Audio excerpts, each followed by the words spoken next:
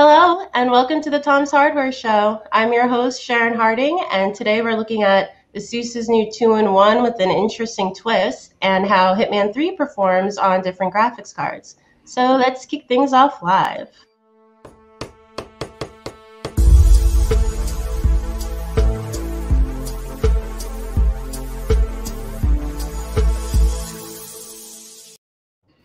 So as always, we're live and taking questions from the audience. So if you have anything you'd like to ask, just drop your question into the chat on Facebook or YouTube, and we'll try to answer it live on air. So this week, joining me is a pair of Tom's Hardware senior editors, Jared Walton, our graphics expert / editor. Hey, Jared. How's it going, Sharon? Doing good. And we also have another Tom's Hardware senior editor, Andrew Friedman, joining us. Hey, Andrew. Hello. Hello. Thanks for having me. Of course. So this week at tomshardware.com, a lot of us we're very busy testing a bunch of RTX 30 series gaming laptops debuting this week from Alienware, Gigabyte, Asus. But the one Andrew tested, the Asus ROG Flow X13, is pretty unique. Can you tell us about it, Andrew? Sure. So ooh, there it is. This is it. This is the Flow. And it's getting a little fingerprinty, but that's okay. I can wipe that off later. And this is a ROG branded, so gaming branded 2-in-1. So it flips around into a tablet, which isn't so much unique on its own as much as you don't see those gaming branded basically ever. There's really not too many of those because I guess why would you? And as a laptop like this, it's what's special about it actually isn't the graphics card. That's a GTX 1650 Max-Q, but this is the first laptop we tested with Cezanne. So the AMD Ryzen 5000 series. So this one has the AMD Ryzen 9 5980HS. So the top end, super thin one. And it does really well on multi-core performance. On single core performance, still a bit behind Intel in some places. And the battery life was okay, not as great as what we saw on the Zephyrus G14 last year on the 4900HS, but I do like this laptop in that it's really nice and thin, fairly light considering the fact that it has the GPU. The keyboard's real nice. It has a 1.7 millimeters of travel. You get this 16:10 display, which is a little taller than you might expect on a gaming notebook. And it provides more workspace because you have more pixels going vertically. Even the port selection is fairly okay. It's got USB Type-C and A. But what you might find weird on it is that there's this port here, which is for XG Mobile, and that is Asus's proprietary graphics amp /dock/power connector. So there's this little kickstand here, so you could stand it on your desk, kind of stands at an angle. On the back, there's a slew of ports, so you've got your HDMI, you have your display port, you have a few USB ports and Ethernet. And then here, and I don't have it here because it's just kind of dangly, but you have a power supply. It's a 280-watt power supply. And there's also an SD card reader here up top. And then inside is the new RTX 3080. And that goes over this proprietary connector, this little chunker, instead of Thunderbolt 3, which Asus was claiming would basically prevent you from squeezing any performance through Thunderbolt 3. It would just work expertly. And so this is big, this connector. I just want to point that out. Here it is. Here's a YubiKey, right? I have some AirPods Pros in, right? Here's the case. It's very large. The cable actually feels pretty sturdy, but it is connected directly in here. So I'm a little worried that at one point, this will break and then we'll have a problem. But that just connects into that port there, and then you have a gaming laptop. So the idea is you take this one on the go, then you go in there and you get RTX 3080 performance. It wasn't necessarily always the case that we got it. In some games it was fine. In some games it was a little less than the other laptops we tested with RTX 3070s or RTX 3080s in them. But these are using 8 PCI 3.0 lanes and USB Type-C right here to connect. So that's what makes it different than a lot of the graphics docks you see. The other thing being that this is a mobile graphics stock. It's real light, it's fairly small. It's like the size of a paperback. And it's mobile RTX 3080. And so you can't replace it. This is always what it's going to be. So it's kind of a weird device. Like, I like this part on its own enough. This one, for some people, is going to be really great, but it adds a lot to the price. I don't know why you would need the 3080 and the 1650 unless you expect to be doing something on the go that Vega couldn't handle. But the big issue, I think, for a lot of people right now with this, besides the fact that it's seemingly like out of stock everywhere, is that you can only buy them as a bundle. So Asus has told me that they're going to sell these separately at some point, but they're not telling prices. So you have this one right here with the 5980 HS and 32 gigabytes of RAM plus the RTX 3080, $3,300, which is a lot of money. And then you could also, if you get the spec down version, that's the 5900 HS, which is nothing to sneeze at, and 16 gigabytes of RAM, that's $3,000. So like that $3,000 is the minimum price for this thing. Wow. So you touched on it a little bit. So how does, and I think this is kind of what Salsa is asking, how does the performance compare with the 3080 in the eGPU compared to if it was actually in the laptop? Sure. So the interesting thing about it is that it kind of tended to vary game per game, but I'd say on the whole, it tended to favor connections that you had when the GPU was in the laptop. So for instance, we tested the Alienware 15 M4, which has an RTX 3070 in it. And there were a number of games where that 3070, by virtue of being directly connected, outperformed this one with a 3080. So, and there are a number of other RTX reasons that could be happening, including clock speeds and things like that. But it kind of suggested that this thing is not necessarily giving you full power over this connector, but it seems to come closer than Thunderbolt does. So, Jared, I wanted to ask you, so without the eGPU, this laptop has a GTX 1650 integrated. So that's obviously a couple generations old at this point. So what sort of one generation, kind of. It's Turing still. It's like a half step. Okay, fair. So what sort of workloads would you say that card is still appropriate for? I mean, like 1650 is not a bad GPU for gaming. Like, you just have to keep your expectations in check. Like, you're not going to be playing 4K maximum quality or anything like that. But for a lot of games, lighter fare especially, it should be fine, especially for like 1080p, anywhere from medium to ultra, depending on the game. So, it's what I guess the 1650 is probably around the same performance as a 1060, and it's less power. Like, I would assume in a max Q variant, that's probably only like a 40 or 50 watt chip, which is, that helps with portability.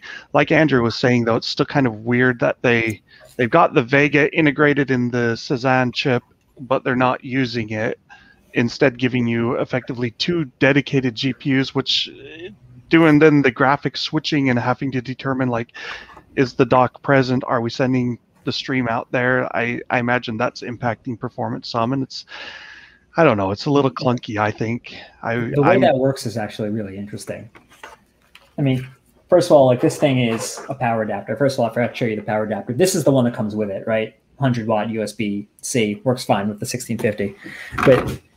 But this thing is actually, like, it's a kind of a clunky thing. So you squeeze these, there's a little lock here. I'm not sure you're gonna be able to see it, but the black bars have these little balls, and you squeeze this and you put it in, and then it has software that activates, and it says, hey, do you want to activate the XG Mobile? So you say yes, and then that fills up a little bar, and it takes time, and it switches over from the integrated graphics and the discrete 1650 over to this. And then if you pull this out without going through the reverse process, it'll tell you, like, that was a bad idea. And if you reboot the laptop, it's going to ask you, like, hey, actually, no, if you shut it down and then pull it out and then you turn it on without putting it back in, it's going to be confused, which apparently has something to do with the way the computer sees sleep states. That's going to be like, you should plug this back in or risk losing some data. Do you accept that risk? And So like you always want to make sure that like you turn it off the same way you're going to turn it on. And then when you disconnect it or reconnect it, you waited the right amount of time. And in that way, it's kind of clunky. Do they have, I mean, like you said, it's got a 100 watt USB-C power brick? The 100 watt is this little guy that comes in the box with the computer. But that's not enough for running the laptop with the XGM thing, right? No, so the XG Mobile comes with, and I don't have the cord, but it has a separate power cord. Okay. There's a separate power brick built in here for both the GPU and the dock and the laptop. And that's actually my favorite part about this is that I work with a dock connected to a monitor with a laptop a lot of the time. I mean, like you see my desktop's behind me, so here I have this laptop. And that's what this was to me. It's like, okay, I'm going to go work over there for a while on this 1650, on this thin 2-in-1, and now I'm going to come back and it's going to charge and connect to all my stuff. But 3080 is just kind of gravy there. Like, I think this is just going to show a lot of gamers. How cool docks can be. It's a dock that's a little more cumbersome to attach and reattach. It is, yeah. So, what are our thoughts on eGPUs in general? I mean, I would rather have a good GPU integrated because, like, just switching, it's a nice idea, but it's more cumbersome. And then you always have that question of like, well, do I want to bring the graphics card? Do I not want to bring the graphics card if it's external? There are benefits to battery life for sure. Like the 3080, I think the 3080 in that dock, before Nvidia pulled the information from their drivers, Andrew showed me a screenshot that said it was the 150 watt total graphics power variant. I can confirm. Asus's Armory Crate does have that, and it does say it's 150 watts. Yeah, so that's, I mean, all on its own. Like, imagine a laptop or a notebook with a 150 watt GPU. That requires a lot of cooling, and if it doesn't have sufficient cooling, it's going to get really hot, and that's no fun. And then you have more weight because you have to, cool it better. So I get the reason for moving it external, but at the same time, it's like, it's a pain to deal with. I'm not a gamer on the go, really, so I'm kind of one of those where I'm like, you know what, just get a good desktop for gaming and then get a good laptop for not gaming, and never the two shall meet. I mean, not really, right? But you can play a lot of games without a high-end gaming laptop. You could play Hades from last year. That runs fine on most systems. But yeah, I'm just like, I want a laptop that's easier to port around. But if I were gaming on the go, I'd be more interested in having the integrated GPU, not integrated graphics, but a high-end GPU inside the system rather than external. So we have a question from Ted Cole, just looking for some clarification. So this will operate without the eGPU, correct? Is this why they call it a 2-in-1? We can't hear you, Andrew. Sorry, I was muted. There you go. Here's a laptop operating without the eGPU, without the XG Mobile. That's over there somewhere. Wasn't even plugged in. It would be cool if that was part of their 2-in-1. Like if they wanted to call it a 3-in-1, I'd almost see it. But this class of computer, these convertibles that flip around, and now it's serving as a tablet. I have hit a whole bunch of things to bring up the settings, but that's besides the point. So it is serving as a tablet now, and because it does that, it is a both tablet and laptop. That is a class that's often called a convertible 2-in-1. And then there's the detachable 2-in-1s like the Microsoft Surface that have the keyboard come off, and those are also 2-in-1s. But so that is really why they call it 2-in-1, because it does this laptop/tablet combination. So is there an obvious reason, because they could have made this laptop not have a discrete graphics card, and then you use the RTX card as the eGPU, and then that would have made the whole thing cheaper. So is there a reason why they felt the need to include a GTX 1650? I mean, they are pushing this. It's funny because they've been pushing this for gaming, but they've also been pushing it creative. So my best guess would be that the 1650 is something that it provides a little extra graphics oomph if either you're gaming on the go, but also if you're working on the go. Like if you're taking this and you're an artist and you're drawing somewhere, or then you're using Photoshop or something like that, you have that extra oomph that you won't get from the integrated graphics. I would say that's probably my best guess. Again, like I'm not in there, Asus. It's funny because when Jared was talking about the eGPU, and he says, "Oh, we'll get a good laptop and get a good gaming laptop." I mean, I feel like the dream for the eGPU is that you do have something here like this that ultimately doesn't have any performance sacrifice, right? And that you could just buy one device. It could be your nice laptop, and then bring it home, and maybe not gaming on the go. You don't bring that on the go, but you bring this home, and then bam, it's a gaming machine. But in this case, they're kind of saying like, okay, this will be a computer with some graphics power on the go and more graphics power at home. And maybe they'll sell it without the dock at some point, and then you would probably be more inclined to say, hey, it's a nice high-end 2-in-1, so you don't want to have it be. I'm curious what they would charge without the dock. I mean, a 3080 mobile chip. Asus did tell me it would be coming later this year on its own. They didn't say when later this year is, and they also declined to comment on what the cost is, which means I can't tell you like how much that the eGPU adds to the cost because I don't know. I'm guessing like well over 1,000. Well, we have a comment from Coral saying you can pre-order it in Germany for 1,500 euros without the eGPU, but that is with a lesser CPU than what you tested it with. Right, Andrew? Because you had a... Yeah, that appears to be the 5800. Interesting, the 5800 HS isn't even available in the US. The 5900 seems to be the lowest one that they're currently selling in the United States. This one with the 5980, Asus is technically calling it the Supernova edition. But it is interesting to see what the price might ultimately be. It'll probably be in the $1,500 to $2,000 range before you get to the eGPU. So a couple questions from our viewers. One from Coral. Did you get the chance to use the Asus Pen? I noticed somebody had a question about that with a comment on the review that I didn't get to respond to yet. So I guess this will be the response. No, I didn't get to use Asus Pen. We got these pretty early. So there wasn't, and the listing says it comes with a case and a pen. Ours came with neither. We just got the laptop and the GPU. So I can't speak to the pen as it will be for most people, unfortunately.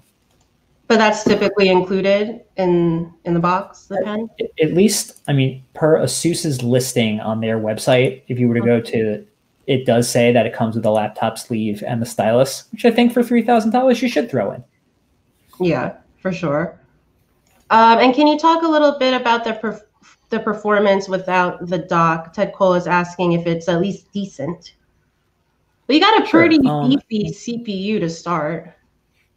Yeah, the CPU is really good, especially for multi-core performance. So if you have a multi-core app, it's probably one of the best ones around for that. For single core, which is what a lot of gaming still is, it wasn't always. It was usually around where Intel currently is, but it's a pretty beefy CPU for CPU performance, and that's going to be either with or without the GPU. The GPU, as Jared kind of said earlier, with the 1650, if you're gaming on this, then you are going to want to like sort of set your expectations. Our benchmarks are very like, what are the ideal you might want to set this game at? And it oftentimes it's not going to run your games at ultra on 4K. It might run your esports games great. If you're playing Rocket League or you're playing Overwatch, or you're playing something like lower grade, like as Jared mentioned, Hades from last year, those will probably all run fine. And most games will probably run fine if you turn them down to like low and medium. You'll do really well, even high for some games, but just don't expect like the top of the top. The one thing I will say I've noticed is that the laptop gets hot when gaming or like when running it in general. And when you have the dock and you're using the 3080, all the heat is no longer over here. It's over here, at least for the GPU. So if you're using GPU intensive tasks and you don't want the heat, it's just all going to come out over here, which is kind of neat. Otherwise, like this laptop, while super portable, will get really warm because it's so thin. So this is one thing to consider when you're using it, is that it does get nice and steamy. Awesome. Well, thanks for the viewer questions we've got so far. Like I said, it's definitely a unique laptop to enter a lab. So if you have any more questions for Andrew, definitely drop them into the chat and we'll still try to get to them. In the meantime, Hitman 3 is here, everybody. But we all know your experience will differ, of course, depending on the hardware you use to play the game And Jared's been testing game performance on a bunch of graphics cards, comparing frame rates, at different resolutions. So Jared, one of the things I noticed looking at your results, obviously, is that the AMD's RX 6900 XT consistently beat Nvidia's RTX 3090. So my first question for you is, what does that card have over the Nvidia card? So and I got into a discussion with this in the comments on the article, is like, well, how do you benchmark it? And there's multiple ways of doing that. So the game has two built-in benchmarks. It has Dartmoor, which is very heavy on physics and particles, and basically it's like going around the Dartmoor mansion with a machine gun shooting two streams, constantly blowing things apart. So sounds like fun. Yeah, and I'm like, for a stealth game, I don't think you're actually going to do a whole lot of dual machine guns, but I haven't played through it enough to say for certain. You don't know how I play Hitman. That's right. That's right. So then the other test was Dubai, which is like the first level of the Hitman 3 saga, and you're outside a skyscraper at the start of it. And so, like, neither one is the perfect representation of what the game will be throughout the game. And this goes for, like, well, how do you benchmark it if you don't use those? Well, then you manually run some scripted path, but then that's not representative of every level of the game. So, you know, benchmarks can vary. I've seen other sites that did not use the built-in benchmarks, and they don't show AMD as having an advantage. I don't know if that's because of differences in testing, differences in levels, differences in other aspects of the hardware. You know, Intel... This is an Intel promoted game, which is kind of interesting. I'm not sure if it's more for the CPU side or future GPU side. They do kind of mention XE graphics in one of the IO Interactive videos talking with Intel. So, you know, take that for what it's worth. It's not like AMD promoted, so at least you can't say, well, IO Interactive got paid by AMD to make it run better on RX 6000. I kind of ran out of time, and I haven't gotten to the RX 5000 and other cards, but, you know, it runs fine as the thing. This is not a game where I really feel you need, you know, 120 frames per second, because there's a lot of just kind of walking around, blending in crowds, planning your assassinations and whatnot. So, you know, while it's nice to have a bit smoother experience, I don't think it's like Doom Eternal or whatever, where, oh yeah, 144 FPS on a 144 hertz display is better than 60 FPS. But I mean, it is what it is. Actually, Jared, can I ask you a quick question about that? Which is, I remember you said it's Intel promoted, but I remember, like, it was the day of AMD released an Adrenaline driver for Hitman 3. Did Nvidia ever release a game ready driver? They have not made any comments about game ready for Hitman 3. And I will say, I actually started testing AMD 6800. I think it was a 6800 with the previous 20.12.1 driver, and like literally that same day, an hour in to my testing, they said, hey, there's a new driver coming out optimized for Hitman 3, and they said it would boost performance by 10%. I tested it on the 6800. I saw more like a 3 to 5% boost in performance. So, you know, it's not like their driver accounts for the 10 to 15% difference between AMD and Nvidia. It's more architectural. This is a DirectX 12 game, which traditionally AMD has done better in DirectX 12 than Nvidia. It's just kind of differences in their architecture and their driver philosophy. Hitman 2 was DirectX 12 after launch. It wasn't at launch, but same with Hitman, the previous one. So they've had DX12 for a while. I don't know if Nvidia is just like, it's not that important, or if they haven't felt the need to optimize, or if they can't do much to optimize, whatever it is. Like, it runs well enough now. I mean, even on a 2060 at 4K ultra settings, it was getting 43 frames per second. So, I mean, it's not 60 frames per second, but 4K ultra is not what you would normally play on a 2060 anyway. So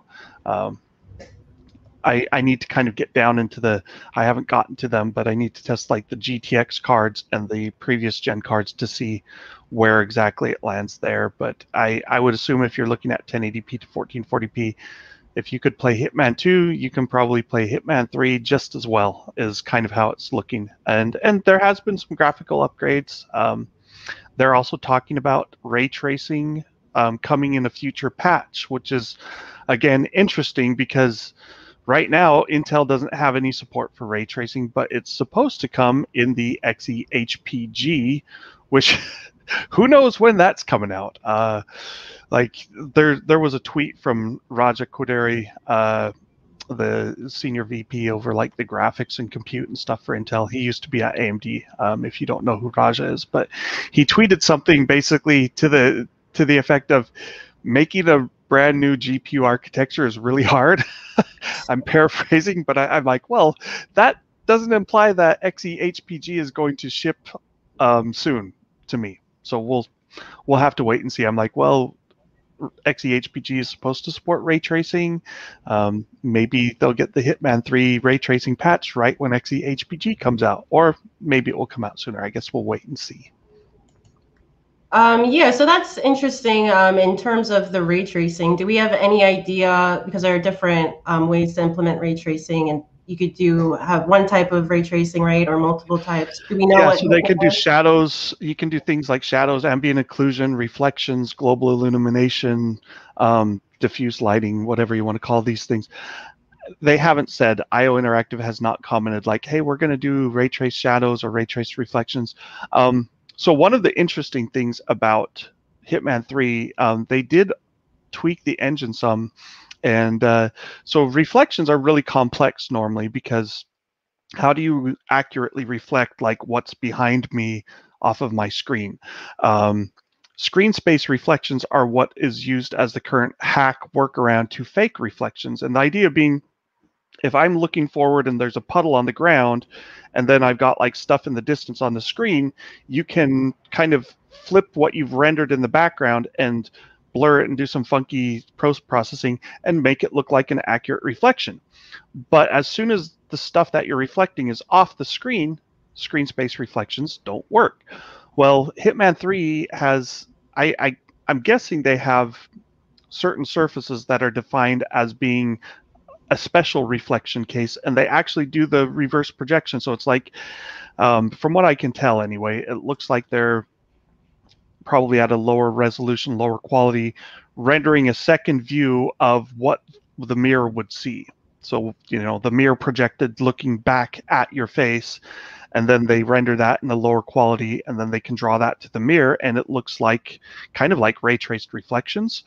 You know, and it's a more computationally accurate way of doing reflections than screen space reflections. So they do have certain surfaces that do accurate reflections, including mirrors, and the outside of the Dubai tower that you start in does those accurate reflections. So I thought that was kind of interesting, because I'm like, well, if they add ray tracing and they do reflections, how much of a difference will that really make? Will people be like, oh man, these reflections look so much better?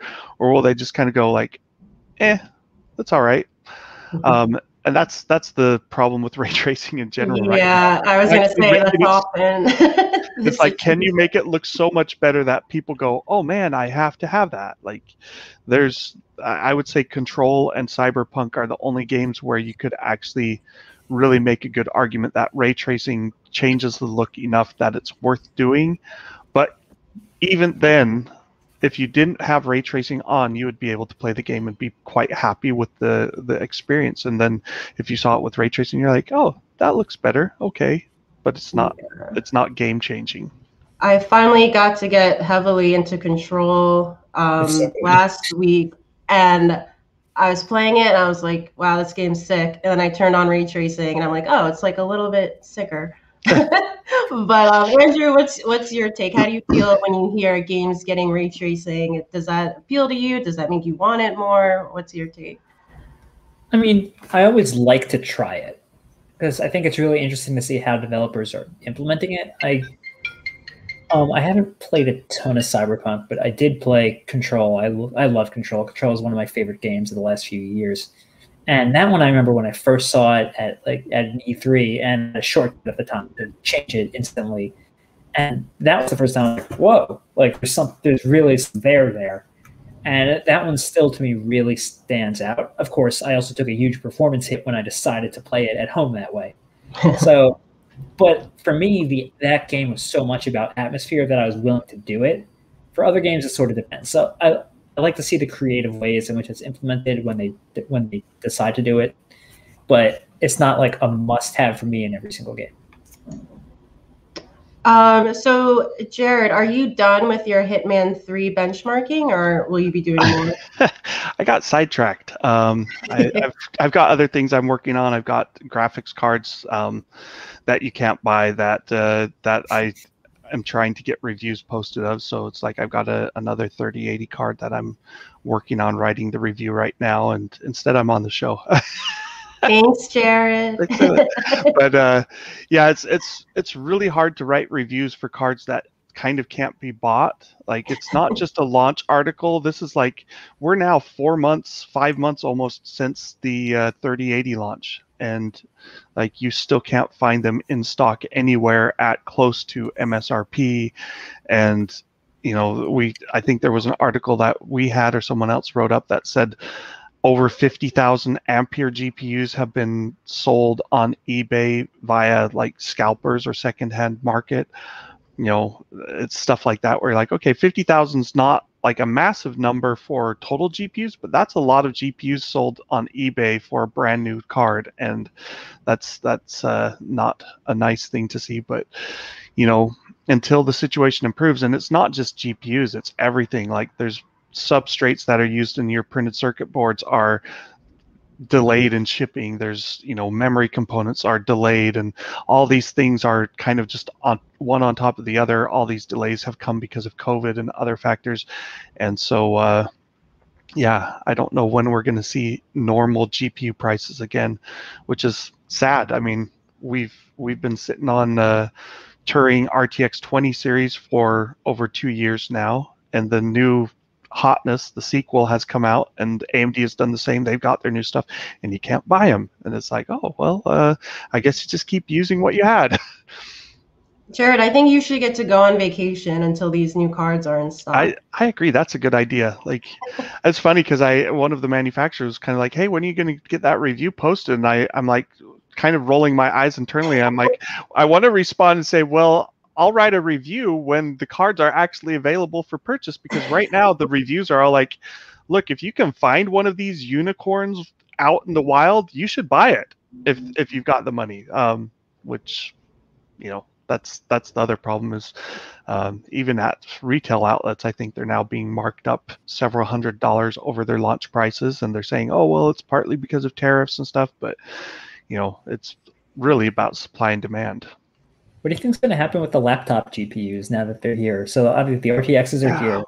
I just pulled up a few of them that we reviewed. Several of them are like launching this week, so maybe they're still not there, or they're launching next week. The Alienware M15R4, to Dell's credit, is on its website and for sale. But I'm really curious to see if, like, well, people can't get these RTXs for their desktops. Are they going to go for the laptops? Or... Well, and let's be frank. Laptops are more lucrative, like, bottom line. And let's also, we could have talked about this earlier, but this is important. An RTX 3080 in a laptop is not an RTX 3080 in a desktop. In fact, it's really a 3070. It's the GP104 chip. It's got 2 more streaming multiprocessors, so it's got 48 instead of 46. But clocks are probably a bit lower, so it's not going to be, you know, really faster than a 3070 desktop. And then on the memory side, they're 8 GB cards, right? The ones that you've had, or are they 16? They're 8, or at least the one I tested. Yeah, they depend. I don't remember off the top of my head the 3080 I had. I'll have to open that up and check it. But yeah, they also, there's several different SKUs of them. There's a lot of SKUs. So you've basically got a 3070 in a laptop, which is nominally a $500 graphics card if you want to go buy what Nvidia launched them at, but realistically it's going for $700 or more. Actually, it's sold out, and you find them for $1,000 on eBay. But you know, the MSRPs on Asus and Gigabyte and stuff cards seem to be trending closer to that, like $600, $700 range. You stick that same chip in a laptop, you can probably sell it for $1,000 or a $1,200 markup, which is why, this Flow was a $3,300 laptop. It's like, man, that is super expensive. That is a really, really nice desktop system for $3,300. Oh, it's also got 2 GPUs, and I'm sure they're paying some R&D for the connector. Yeah, so I don't know. I mean, the 3080 mobile isn't going to take away chips that were going to be a 3080 desktop, right? But and I've talked about this in articles, Nvidia and AMD have to decide months in advance what kind of GPUs do we want. And so, you've got these silicon wafers, and you decide, is it going to be a GA102? Is it going to be GA104? Is it going to be a GA106? Or on AMD side, is it going to be Navi 21? Is it going to be a Ryzen CPU? Like, what are you going to use this wafer for? And they decided that probably 6 months ago. And so, 3070 chips that might have been going to desktops could now be used in a laptop. But all the 3080 and 3090 chips are still whatever, NVIDIA ordered. And clearly they either didn't order enough or couldn't order enough to meet the demand. And the word now is like, it'll probably be second half of 2021 before we catch up to demand. And I'm not confident on that estimation either. Yeah, it's kind of hard to wait around till maybe the second half when you see laptops, if that's doable for you, available, wanting your money right now. Yeah, a gaming laptop's not a terrible idea. I mean, and this is one of the other things you have to look at is how much performance do you really get? Like, if you've got a desktop with like a 2080, it's probably not really much slower than a laptop with a 3070. So keep that in mind. But it is more portable if you get the laptop. Well, But yeah. less upgradable. We have Jared obviously is here. He's our graphics expert. If you have any questions for him, either on really anything graphics or also his Hitman 3 testing, definitely drop it into the chat and we'll try to get into it. It looks like we already have a few viewer questions that we can go through, but I first want to give a shout out to Rafael Canelo. One for saying hello from Mexico City and for letting me practice my Spanish. So thank you. I don't speak Spanish. I hope he said something nice to us. Yeah, he said hello, Jared from Mexico City. And Andrew and Sharon, greetings and hugs. I'm thinking hugs because Bezos is kisses. But this is not a Spanish lesson, and it wouldn't be given by me if it were. But we have some questions on the flow, so let's take a look. One from Thomas Hinterreither Kern. I apologize if I said that wrong, but hey, Thomas. Is resizable bar support already enabled on this sample? I'm guessing they're referring to the Flow, the Asus Flow laptop. Yeah, we have not been able to play with the resizable bar ones yet, including here. I think they can do that with a software update, but it is not yet in here. You can go in and check in the NVIDIA system information, and it said no. And we have an interesting question from C-Sale. Have you tested the XG Mobile with an external monitor? Unlike other gaming laptop competitors, this laptop's monitor is 16:10 aspect ratio, which Andrew mentioned, and it's not directly connected to the eGPU. So, but before you answer that, Andrew, can you buy the dock separately? Yeah, at the moment, you cannot buy separately. These come in a bundle. At least in the US, they're coming in a bundle, which means like you got to buy them together, period. Okay. Okay.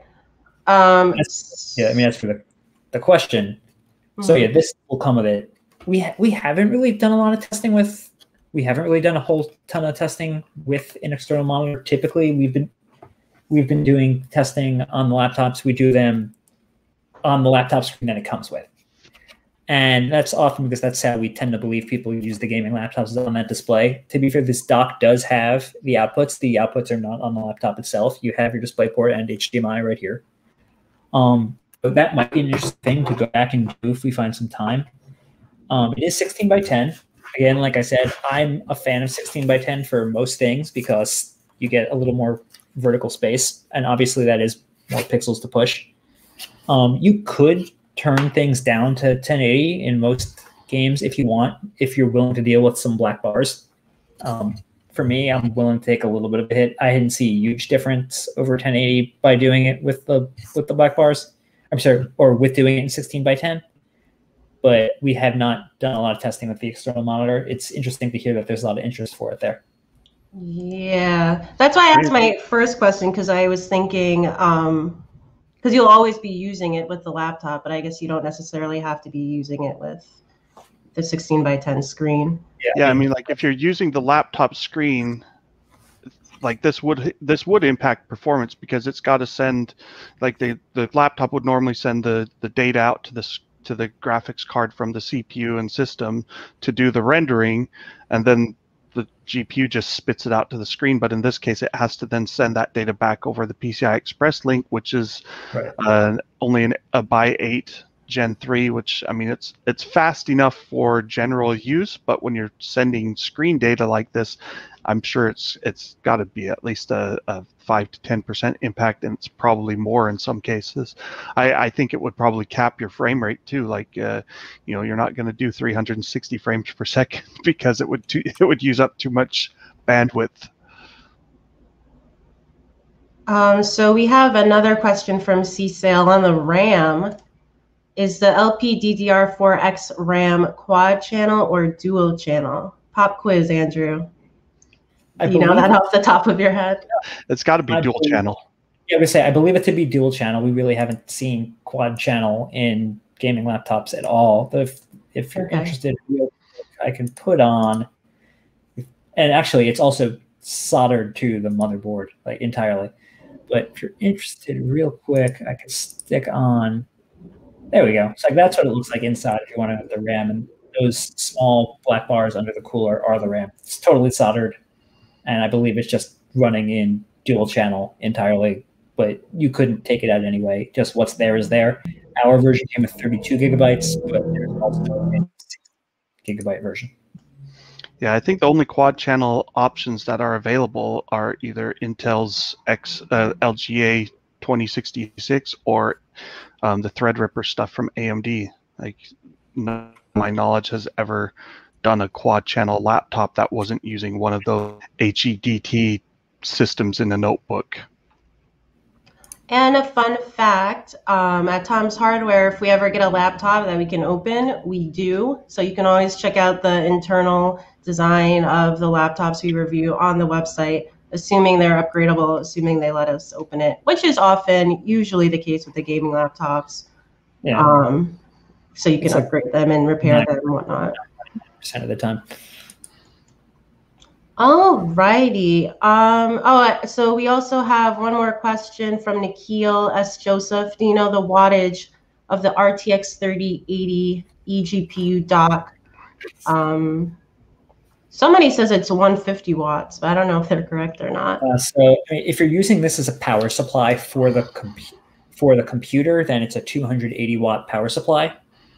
Unless they mean what is the wattage of the power supply in there, which in which case is what did I say it was? In which case I believe is 150 watts. So per Armory Crate. So if you're talking about it as a power supply, it's 280 watts. If you're talking about the RTX card inside, it goes up to about 150 watts.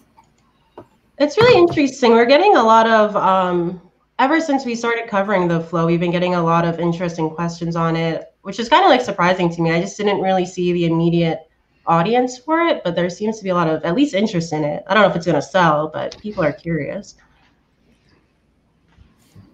So it looks like we've gone through our questions. So I just want to take a second to thank everyone who's been watching. If you've had fun, please show us some love by liking Tom's Hardware on Facebook, liking this video on YouTube, subscribing to our YouTube channel. So many great things you could do. You could also download each episode of the show as a podcast. So take a look at that if you are interested in taking us with you via audio. And so I just want to thank Andrew Friedman and Jared Walton, Tom's Hardware senior editors, so much for stopping by. That is our show. We'll see you next Thursday. Okay, thank you.